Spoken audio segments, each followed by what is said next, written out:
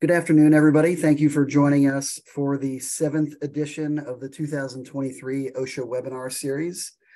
We had slated the program here in July to be a mid-year review, a little update about the big developments over at OSHA so far in the year and sort of a forecast for what to expect over the balance of the year.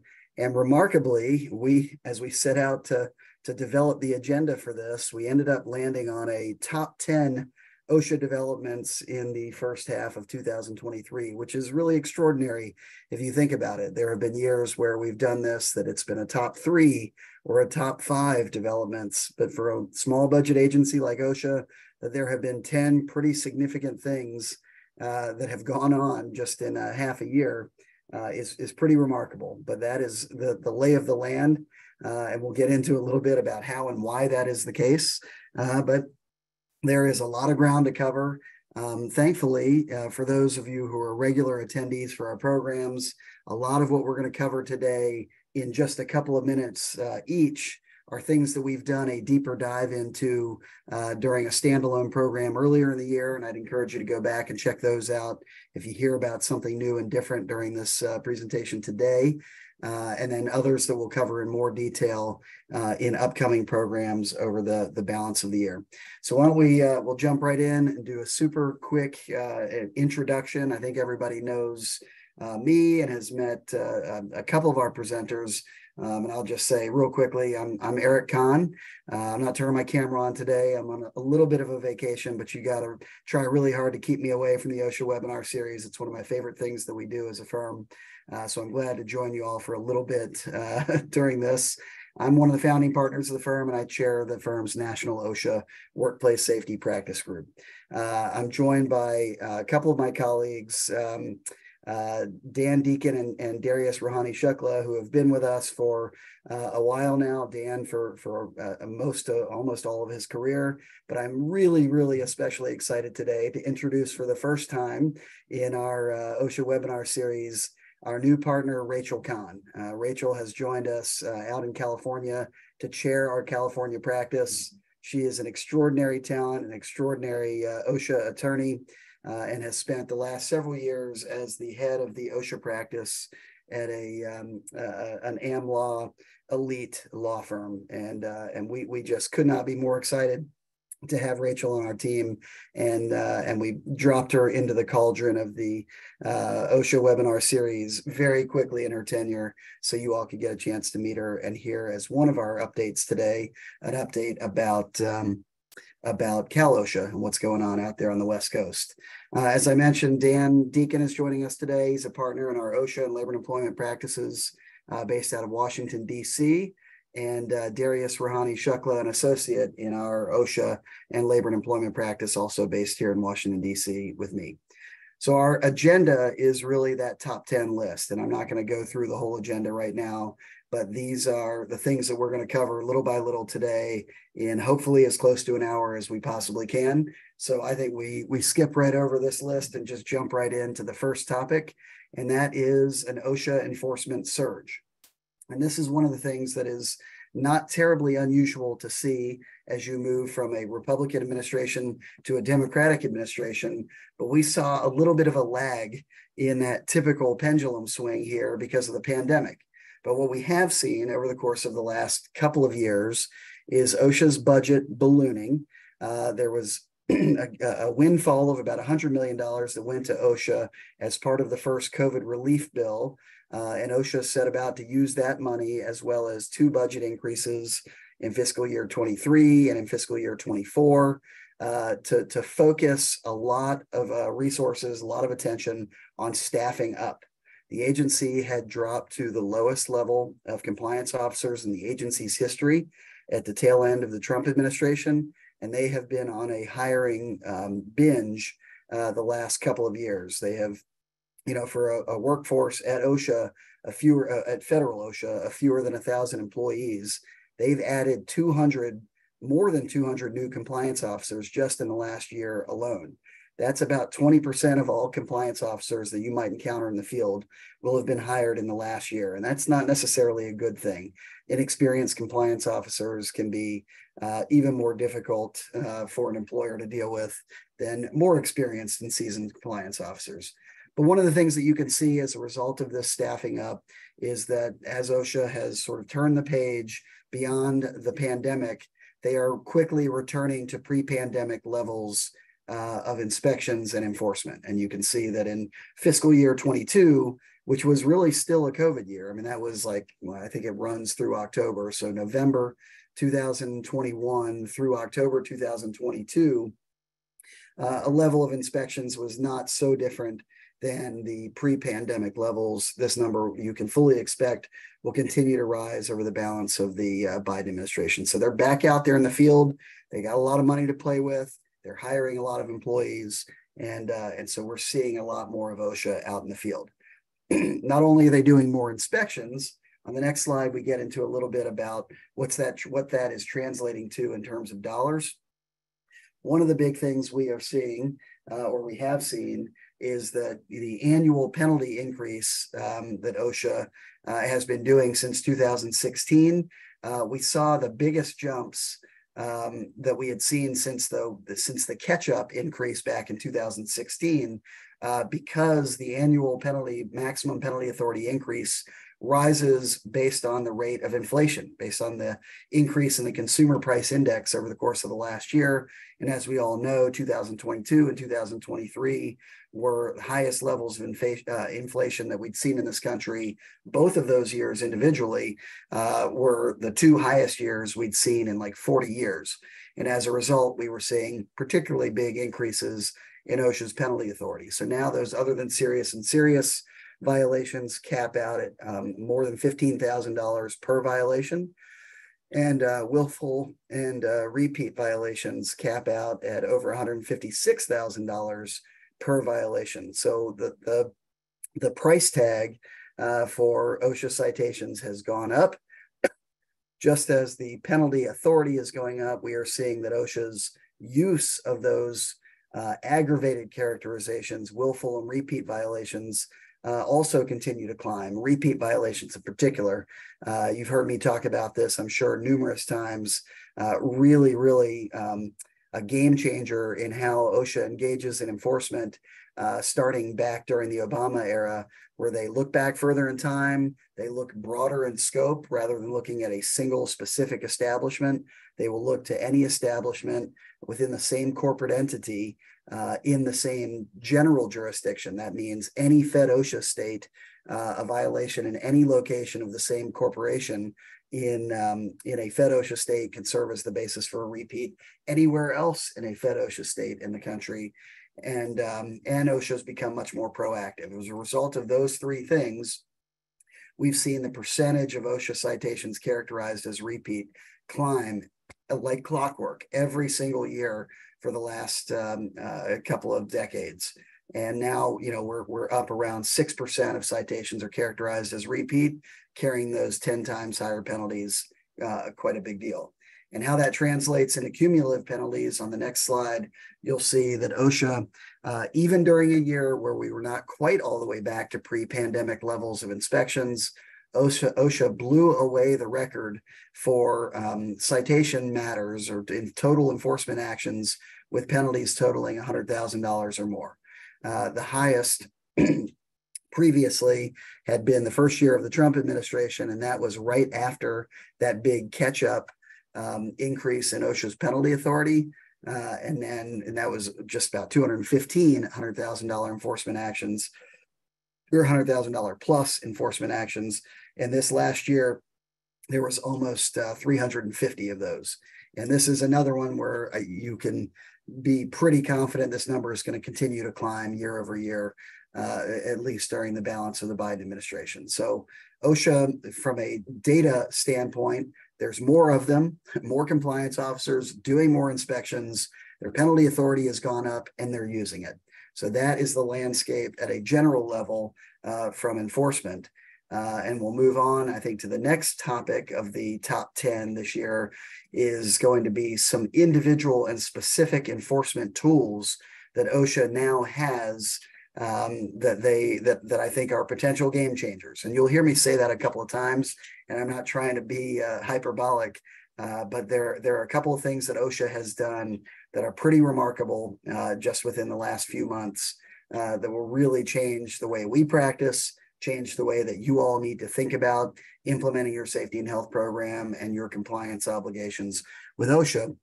And the first one is a big update to the dreaded severe violator enforcement program. So in the first slide about this sort of reviews the history of this program, what this program is. And I've been borderline obsessed with the severe violator enforcement program for the last decade or so. Many of you, I'm sure, have heard me talk about this before. What it is an enforcement program that allows OSHA to target its enforcement resources at those employers that OSHA believes are bad actors or severe violators, which they define as employers who demonstrate indifference to their OSHA Act obligations by committing, or really by being alleged to have committed, violations in certain categories. And these historically have been the four categories that OSHA looks for to qualify somebody into the severe violator enforcement program. The first is any egregious enforcement action. That is any citation where OSHA has opted to use the per instance citation authority for willful plus some aggravated characterization. And that happens pretty infrequently, but every single one of those egregious cases is a severe violator case. And we saw that about 12% of the employers who have qualified into SVEP have qualified because of that. Down at the far end, you've got 3 or more willful, repeat, or failure to abate violations related to the process safety management standard. This is the standard for petroleum refiners and chemical manufacturers. And you can see how infrequently that category was used to qualify employers into the program. The second one is not insignificant: 1 or more willful, repeat, or failure to abate violations related to a fatality or the hospitalization of, actually a hospitalization, fatality or catastrophe. So 1 or more willful, repeat, or failure to abate related to a fatality or catastrophe was about 20% of the cases qualifying into SVEP. But the biggest category by far was the high emphasis hazard violations. So employers who are alleged to have committed 2 or more willful, repeat, or failure to abate violations related to this very small list right down at the bottom of the slide. That's it. Those were the high emphasis hazards that willful and repeat violations, multiple of them, would qualify you into the severe violator enforcement program. That was almost 70% of cases were meeting that criteria, and over 75% of those were being qualified in based on repeats, not willfuls, which is a big issue of mine that I think this was targeted, has been targeted poorly. But it's it's that category that accounts for most of the cases that is the big change that OSHA just announced a few months ago. And on the next slide, we'll see what that change is. Essentially, OSHA left alone the fatality and catastrophe and egregious criterion, but they eliminated the PSM criterion, not because it doesn't matter anymore, but essentially because the PSM criterion was like a standalone high emphasis hazard. And what they've really done is just eliminate that high emphasis hazard limitation to qualifying employers into the severe violator enforcement program. So now, instead of 2 or more willful and repeats for one of those 9 high emphasis hazards, or 3 or more willfuls or repeats related to PSM, it is now any 2 or more high gravity willful repeats or failure to abates involving any hazard, any standard, any industry. So this will really blow the doors open to the severe violator enforcement program, and it is expected to, I think, probably more than triple the number of employers that qualify into the program on an annual basis. Now, a new element that they've dropped in here is this high gravity modifier. And gravity has existed, and it's always sort of been there in the background, and OSHA uses it to calculate penalties, but it's never been anything that employers really have cared all that much about. We focus on characterization, right? Willful, repeat, serious, other than serious. but now gravity is something that is worth looking at and something perhaps worth negotiating about as it affects the severe violator enforcement program. And high gravity means it's high severity and greater probability, which means worst case outcome is death or serious harm. That's high severity. And greater probability is that there is a reasonably high likelihood of an event causing that severe outcome. So 2 or more high gravity willfuls repeats involving any standard, any hazard, any industry is the new landmine for employers that will sweep those who weren't dealing with citations. So you don't have operations that involve falls and trenching and lead and things like that were the old high emphasis hazards. This program generally was not that scary for you, but now it's any 2 or more willfuls or repeats. That's going to be something that every employer needs to be concerned about now. The next big change that OSHA announced a few months ago was a change to the instance by instance citation policy. And this is essentially a change to the egregious enforcement policy, although it sounds like OSHA is not characterizing or calling the new instance by instance citations egregious citations like the old ones, where it was, well, let's talk about the old ones. So we'll start on the next slide with what is this per instance or instance by instance enforcement generally. Dating back to 1990, OSHA issued a directive that identifies the circumstances when they will issue citations on a violation by violation penalty basis. And what this is essentially is a penalty multiplier. So these will be multiple violations per instance of the same standard. So the classic example is related to PPE. OSHA shows up on a construction site and sees 10 employees not wearing hard hats. The typical way that OSHA would deal with that is to issue 1 citation of the personal protective equipment standard for the employer's failure to ensure employees wear hard hats. But in certain circumstances, and those circumstances used to be the willful plus standard, OSHA would cite those on a per instance basis. So rather than 1 hard hat violation, there would be 10 identical hard hat violations, each referencing one of those different 10 employees. And each of those 10 separate citations would carry its own penalty, and they were all willful because it was willful plus was the standard. So you could find yourself with 10 $150,000 hard hat citations, violations of the exact same standard. So it was only done historically with a willful violation plus some aggravating criteria, including willful plus a fatality or catastrophe, willful plus in this current inspection, there were so many violations as to make clear that the employer did not have an effective safety program, or willful plus a long history of violations by the same employer. Maybe not so many in this particular inspection, but a long history. And then in general, they could find willful plus conduct as a whole that is clear bad faith. You might find that in instances where employees are lying to the compliance officer, submitting false records, or just conduct that is so outrageous on its face that OSHA decides to go willful plus per instance citations. This was done so extremely rarely on a year-to-year basis. And OSHA decided, under the leadership of Julie Sue, who is filling in for Marty Walsh, and that is a theme, by the way, as to why things are changing in such a dramatic way. Julie Sue is the former California Labor Secretary. Doug Parker is the head of OSHA, is the former head of Cal OSHA.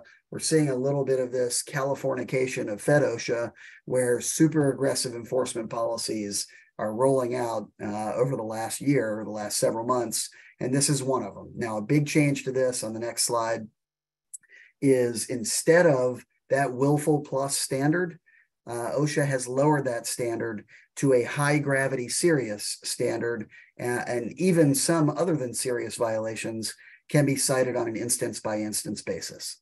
Now, what are the circumstances where they'll do this? First of all, the standard that they're citing has to set an individualized duty rather than a general course of action. So you should be looking for standards that say things like provide to each employee training or a respirator or a hard hat or personal protective equipment, or provide guarding on each pinch point or guard each machine, or complete a permit prior to each entry into a confined space. It's that concept of each that makes it clear that that regulation sets an individualized duty and therefore can be cited on an individualized basis based on whatever the unit of measure of that standard is. So if it's each employee for training, if it's each machine for guarding, if it's each entry for permit entries under confined space permit entries, that's the unit of measure, and OSHA can break that down and cite it on a per instance basis. Contrast that to a general course of duty. For example, the respirator standard says, evaluate the workplace to identify hazards and make determinations about the need for respirators. That's a general course of action. There's no each in there. It is about a generic general course of action. But once you make that decision, you shall provide to each employee. That's within that same one standard, there are sub provisions that some are general course of action, some are individualized duties. So provided that the standard allows you to do it, OSHA can cite on an instance by instance basis for high gravity, serious, and some other than serious violations when there is an individualized duty for the moment in these particular high emphasis hazard categories. So falls from heights, machine guarding, lotto, respiratory protection, permit required confined space entry, trenching, and some injury and illness record keeping. So if it's a standard with an individualized duty, it's one of those high emphasis hazards, OSHA can cite serious violations on an instance by instance basis. So $10,000, $15,000 fall protection violations if they see 10 employees not tied off working from heights. On the next slide, OSHA provides a little bit of context for when they are most likely to pursue instance by instance citation. So it meets those criteria we just described, but also there's got to be some motivating factor. And the motivating factors that OSHA has talked about right now are fatalities and catastrophe inspections, an employer that has received a willful repeat or failure to abate anytime in the past 5 years, not necessarily this inspection, right? Because this is for serious instance by instance violations. But if you have a willful repeat or failure to abate on your record in the last 5 years, that will motivate OSHA to look for instance by instance citations in any of the inspections they conduct at your workplace. A good reason, by the way, to fight those, dig in, contest them, and get them off your record, because you can see if you've successfully gotten those recharacterized or vacated, at least those characterizations, you are less vulnerable to instance by instance citations. If OSHA learns that you have failed to report a fatality, a hospitalization, or amputation that you're required to report to OSHA, that will make you more likely to be subject to instance by instance citations. And that doesn't mean in this particular inspection. That means if they discover that at any time you have failed to report something that was supposed to be reported, then you are vulnerable to instance by instance citations in any inspection that OSHA conducts.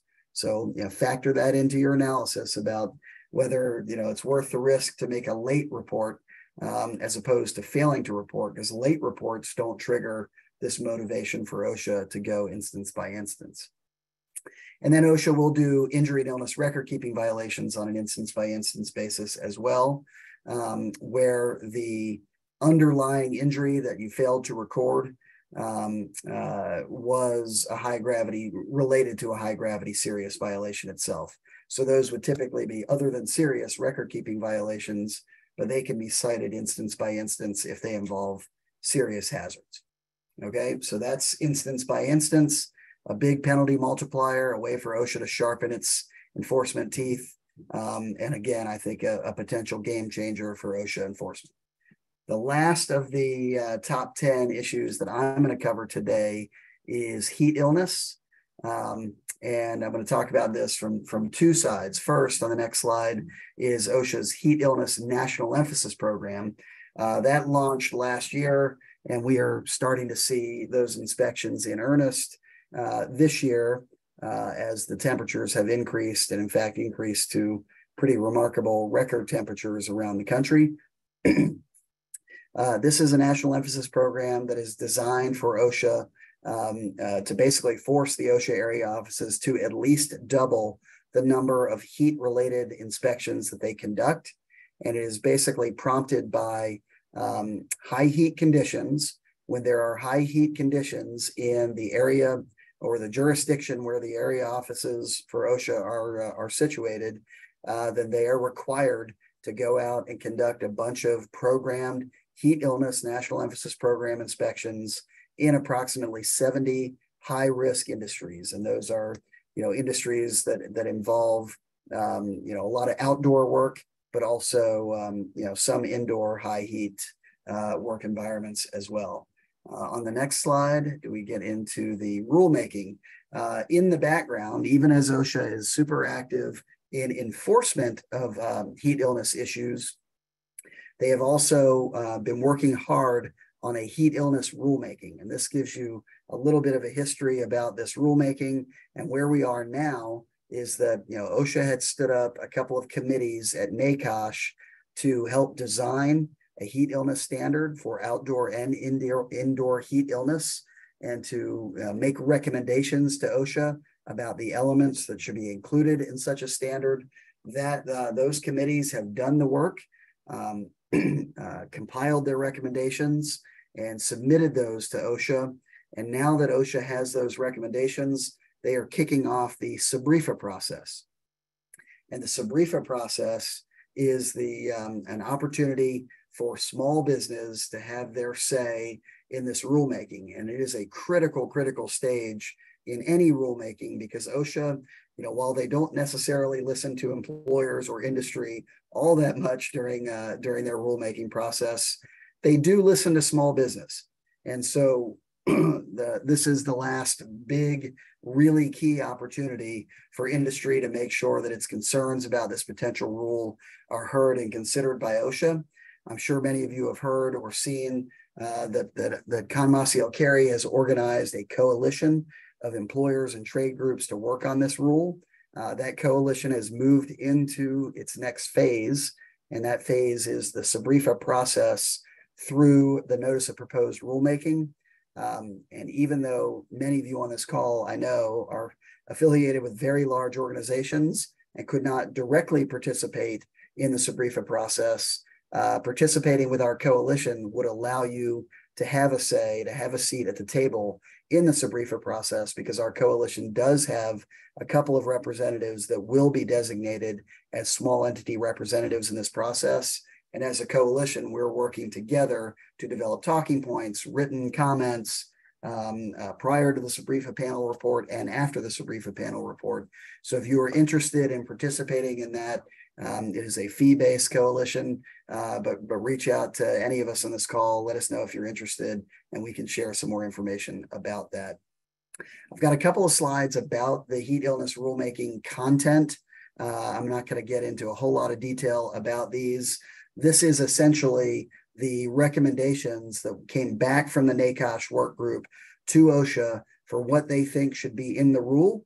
We are expecting to see these elements in a proposed rule, or as close to a proposed rule as OSHA develops for the SBREFA process, which we should see very soon. You can see written program will be needed, a written heat illness prevention plan, substantial training, including for employees and supervisors, environmental monitoring, which is, identifying where, whether your workplace is experiencing high heat conditions and taking action when you achieve that. On the next slide, some more elements that the NACOSH committee has recommended.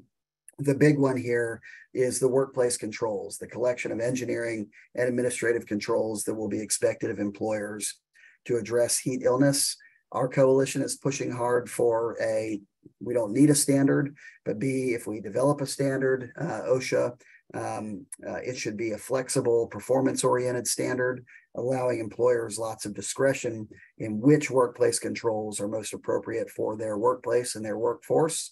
We are hopeful that's the direction this rule goes, as opposed to a specification type of program that says you shall have these elements in all of your programs, regardless of your industry, regardless of what part of the country you're in. We've also got climatization will definitely be a part of this rule. That is easing employees into working in high heat conditions. And again, we're hopeful for a performance-oriented approach, as opposed to you shall work a reduced work shift for the first day or the first 3 days, and then reduced by this percentage, then reduced by that percentage. We'll just have to see what OSHA puts out, and then hopefully we can have some influence on that through our coalition. I think that is it for me. I'm going to hand it over now to, I think, Dan Deacon to talk about the other major rulemaking development, and that's the e-record keeping rule. And I'm going to jump off at this point and join my wife on the rest of our vacation. So thank you, everybody, for joining us, and let us know if you have any questions, and we look forward to seeing you again next month. Excellent. Thanks, Eric. And we're going to jump right into the final amended e-record keeping rule, probably the most recent change of all the topics that we're talking about here on the presentation today. Some news just earlier this week on Monday, right, where the final rule was pre-published, I should say. It's going to be formally published in Federal Register tomorrow. But we're going to start really quick with the history of the rule and what changes came about this past Monday. So this rule stems from rulemaking back in 2015, 2016. It was finalized in May of 2016 under the Obama administration, titled the Improved Tracking of Workplace Injuries and Illnesses. It's what we all collectively know now as the e-record keeping rule. It had two key requirements. One, workplaces with 250 or more workers were required to annually submit their data from all their injury and illness records, right? Their 300 logs, 301 incident reports, and 308 annual summaries. The second requirement was that workplaces with 20 to 249 workers in high hazard industries in Appendix A to the rule were only required to submit 300A data. So that first requirement never actually went into effect. The injury tracking application hadn't been rolled out to accept those 301 incident reports and the 300 logs. So we never actually had that piece of the rule implemented at all. It was formally rescinded in January 2019 under the Trump administration. And just a couple other points on kind of the history and the intent of the rule. Obviously, we all know that the data is being used now for targeted enforcement, right? They use this data to generate the SST program and the lists of employers that they target to inspect based on all the data that you submit through this e-record keeping rule. And under the original rule in 2016, it was intended to be published. All the data that was collected was going to be published for the public to see on OSHA's website. That was rolled out shortly thereafter, and it is all available now. Every year's data that was submitted is on OSHA's website for anyone and everyone to see. So moving on to the next slide, we have a new proposal, right? And this came about in March of 2022 under the Biden administration. And remember, President Biden was the vice president back under the Obama administration. So we see somewhat of a return to the original intent of the rule after the soft kind of, really there was no changes under the Trump administration. So March 2022, OSHA issued the proposed rule seeking to significantly expand the e-record keeping requirements even beyond what Obama's OSHA had promulgated back in 2016. And those key proposed changes are what you see on the screen here. It was going to maintain that requirement for establishments with 20 or more employees in high hazard industries to submit the 300A data. And it restructured the list of covered industries in existing Appendix A. The second piece, it eliminated that, or it proposed to eliminate the current requirement for all workplaces with 250 or more employees to submit 300A data. And it was going to replace that requirement with a new requirement that those workplaces with 100 or more employees in a new set of high hazard industries, it's new proposed Appendix B, they're going to be required to submit all of their injury and illness record keeping data. So the 300 logs, 301 incident reports, and the 300A data.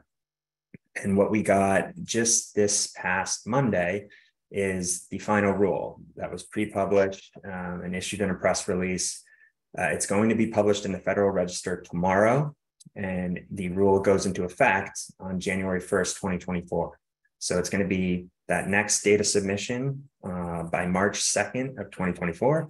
You're going to be required to submit data under these new requirements. And what are they? So the same requirement under the original rule that establishments with 20 or more employees in high hazard industries, those listed in that new modified Appendix A, they still need to submit their 300A data. And then establishments with 100 or more employees in that new Appendix B, they're required to submit the 300A data, Form 300 log, and the Form 301 incident report information once a year, of course, by March 2nd. And the most surprising piece to all of this was OSHA's decision to maintain that requirement for establishments with 250 or more employees, not in designated high hazard industries, to continue submitting their 300A data. So if you remember just a slide or two ago, that the initial proposal back in March 2022 was going to be to eliminate that requirement altogether. OSHA decided, no, we're going to continue with that requirement. It aligns with the intent of the standard to collect as much data as possible and use it for targeted enforcement purposes. And we've already been doing it for 6+ years, right? So really, it was a proposal, and the new final rule that's going to be published tomorrow is kind of worse than what we thought and what was originally proposed. And on the next two slides, we're just, this is for informational purposes. We published or put on the slides here those new covered or the restructured Appendix A for those establishments with 20 or more employees in high hazard industries. And then on the next slide is Appendix B, that new Appendix B for those specific targeted high hazard industries with 100 or more employees that are going to be required to submit all of their injury and illness records, 300 log, 301 incident report, and 300A data. So moving on to the next topic, number 6 here is OSHA's union walk-around inspection rights rulemaking. And this really has a long history to it. We're talking about 2013. Back in February 2013, OSHA responded to a request from a union for an interpretation of 29 CFR 1903.8. And this really is about representatives and who can participate, or employee representatives and who can participate in an OSHA inspection. And the question that was posed was, may workers at a work site without a collective bargaining agreement designate a person affiliated with a union or community organization to act on their behalf as a walk-around representative? So the relevant regulation, 1903.8C, says that representatives authorized by the employees can participate, even if they're a third party who is not an employee of the employer, if the cause show and good cause has been shown that it's reasonably necessary for those third party individuals to conduct an effective and thorough physical inspection of the workplace. And the intent here was really those with specialty knowledge, right? An industrial hygienist or a safety engineer that's really going to help with the inspection.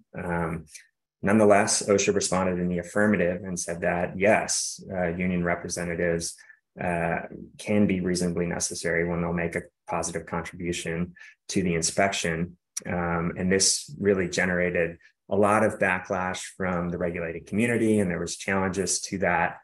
As you'll see on the next slide, industry did challenge the interpretation, asserting that it was so inconsistent with the regulation that it effectively rewrote it, right, without APA notice and comment rulemaking. So April 2017 comes around, and the Trump administration formally rescinds that 2013 letter, and it was archived. Fast forward about 6 years later, and we have the Biden administration initiating a new rulemaking titled the Worker Walk-Around Representative Designation Process, seeking to formally amend 1903.8 C. And basically what this is intended to do is adopt that 2013 OSHA interpretation letter that caused so many problems in the backlash initially.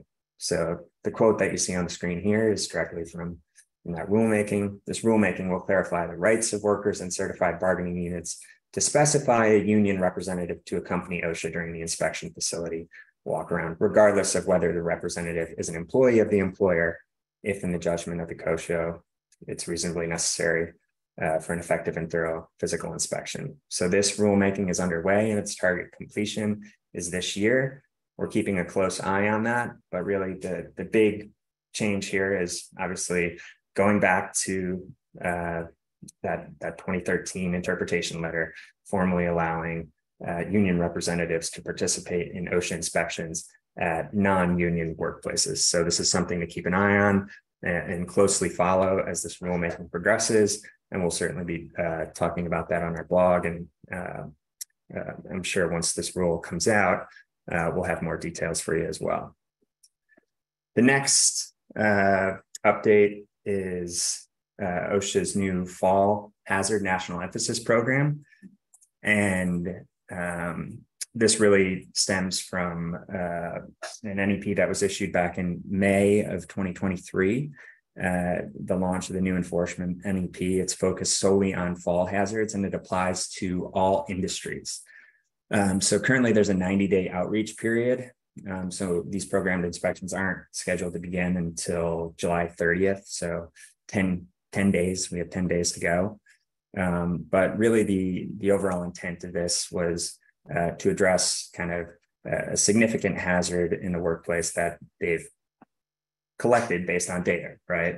The enforcement history that OSHA has shows that falls remain the leading cause of serious injuries and fatalities in all industries.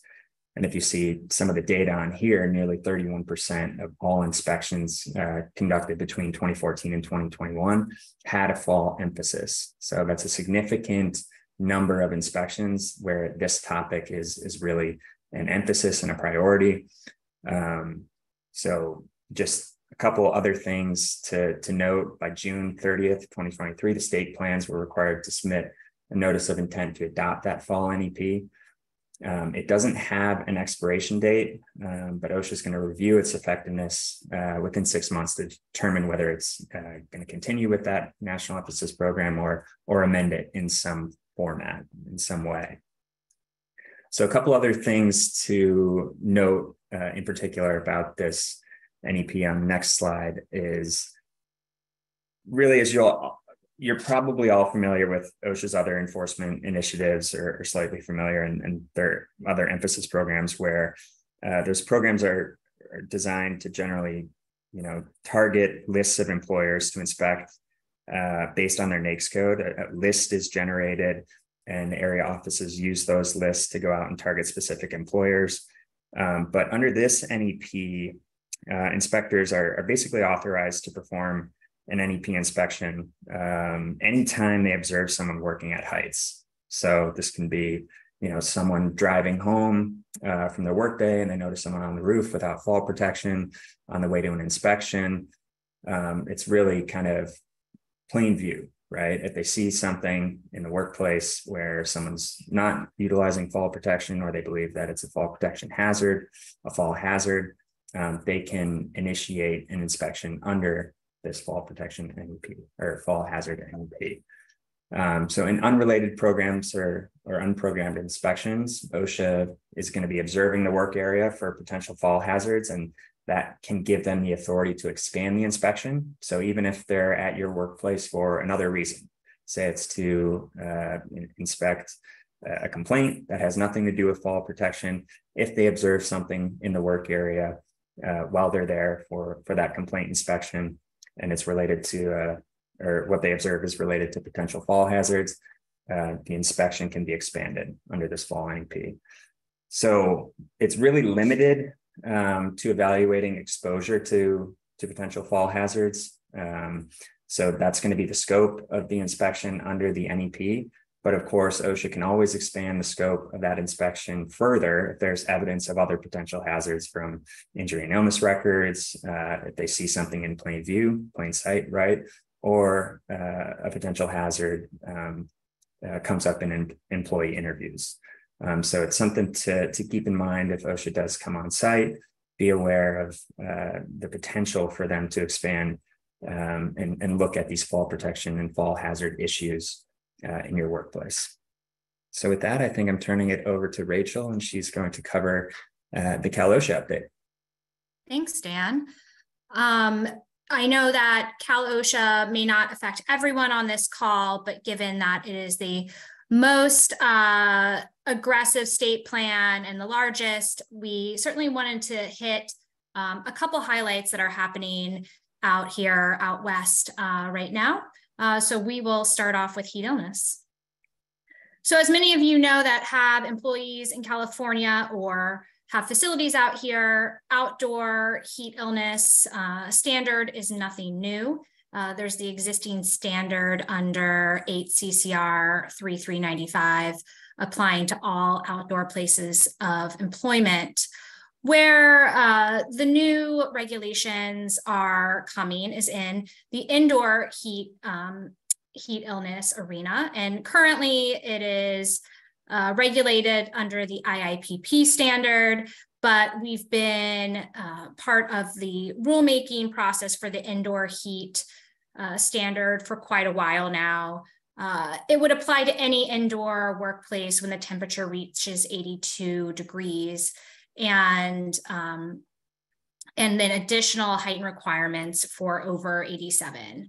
There was a public hearing on the indoor heat illness draft standard back in May. The Cal OSHA got over 400 comments. And so my understanding is that they're still going through those. We may or may not see an additional revision to the draft standard.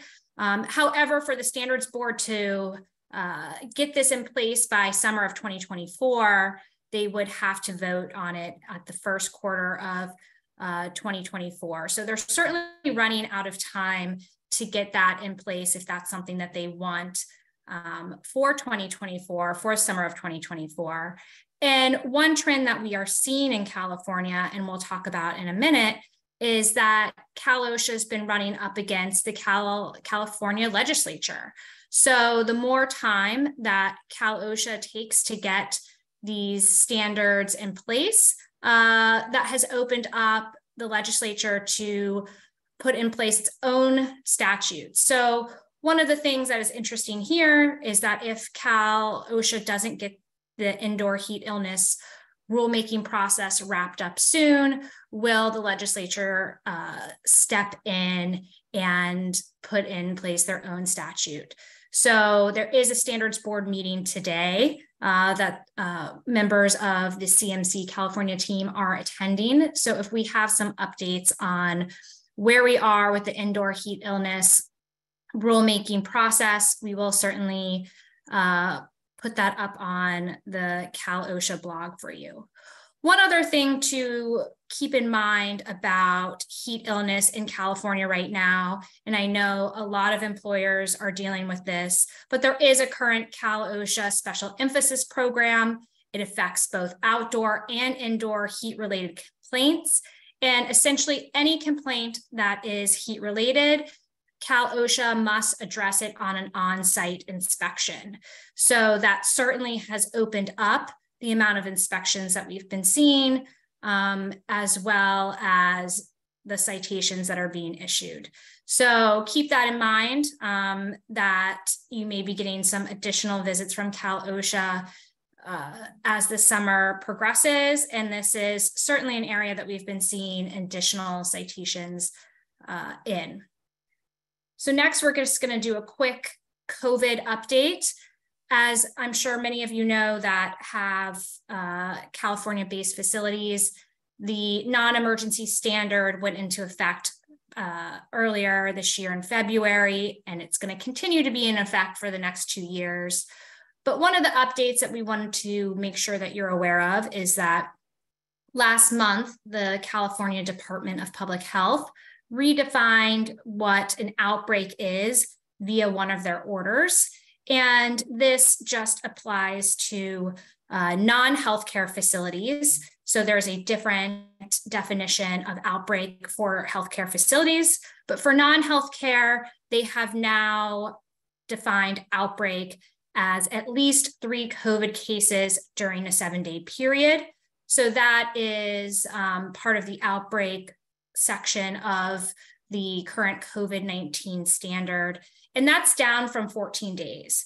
So for those of you that have been struggling with defining who's in an exposed group, this should significantly narrow the amount of outbreaks that you will have, given that we're only looking at the 3 cases in 7 days.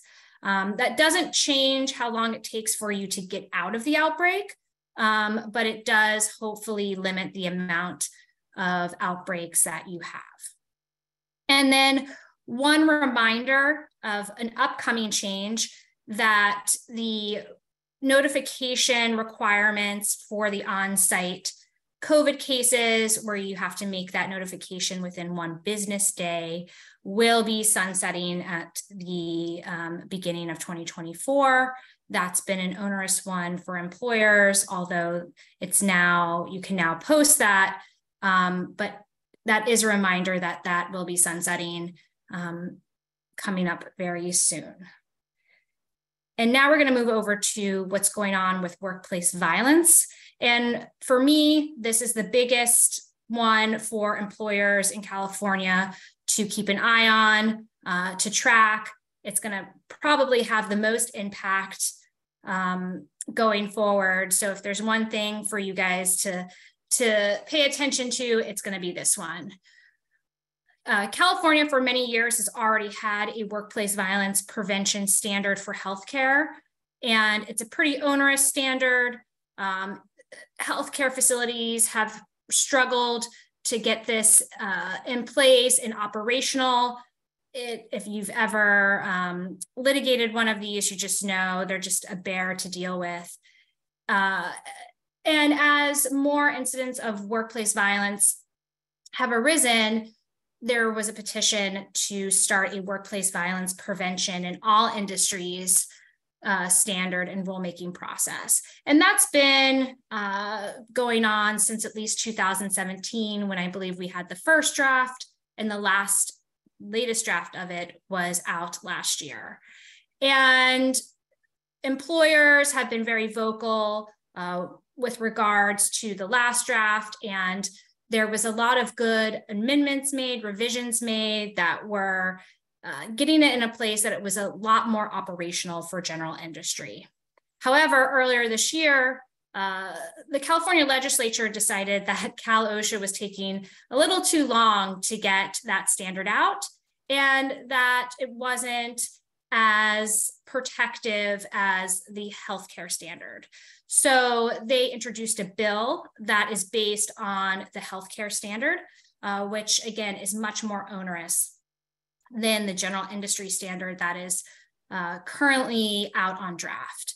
And this new standard that we're seeing going through the legislature, it does 3 things. It would amend the workplace violence restraining order provision of the civil code, and it would allow unions or collective bargaining agents to be able to get a workplace violence restraining order on behalf of an employee.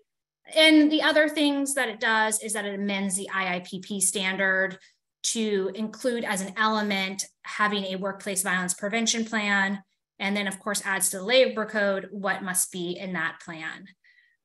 And this is all based on healthcare. So again, we're talking about things that don't actually apply really into the general industry. You're going to see things also added to it that include what employers can't do with regards to confronting, for instance, shoplifters. So it's much more prescriptive than what we were seeing in the general industry draft standard from Cal OSHA. There's also no exemption for small employers. So currently, Cal OSHA has not stated when they're going to release the next draft of the workplace violence prevention plan that they've been working on, I believe that part of that is that they're waiting to see what goes on with this bill and if it passes. California legislature is on break right now. They're going to be back next month, and they have till the 14th to pass the bill. So we will see if it gets through, and the governor has until October 14th to either sign or veto it. So we will certainly keep you updated on this bill, but it is the one to watch. And with that, I will give it to Darius. Hi, everyone. This is Darius. So I'm going to try and cover these last two topics, which are similarly interesting, but very, very different. So I'll start off with last week, this new warehouse national emphasis program that was announced. Yeah, as I said, just last week. It's a new enforcement national emphasis program that's really focused on kind of two main arenas with a separate, high injury rate retailers. So first, it's focused on these warehousing and distribution centers.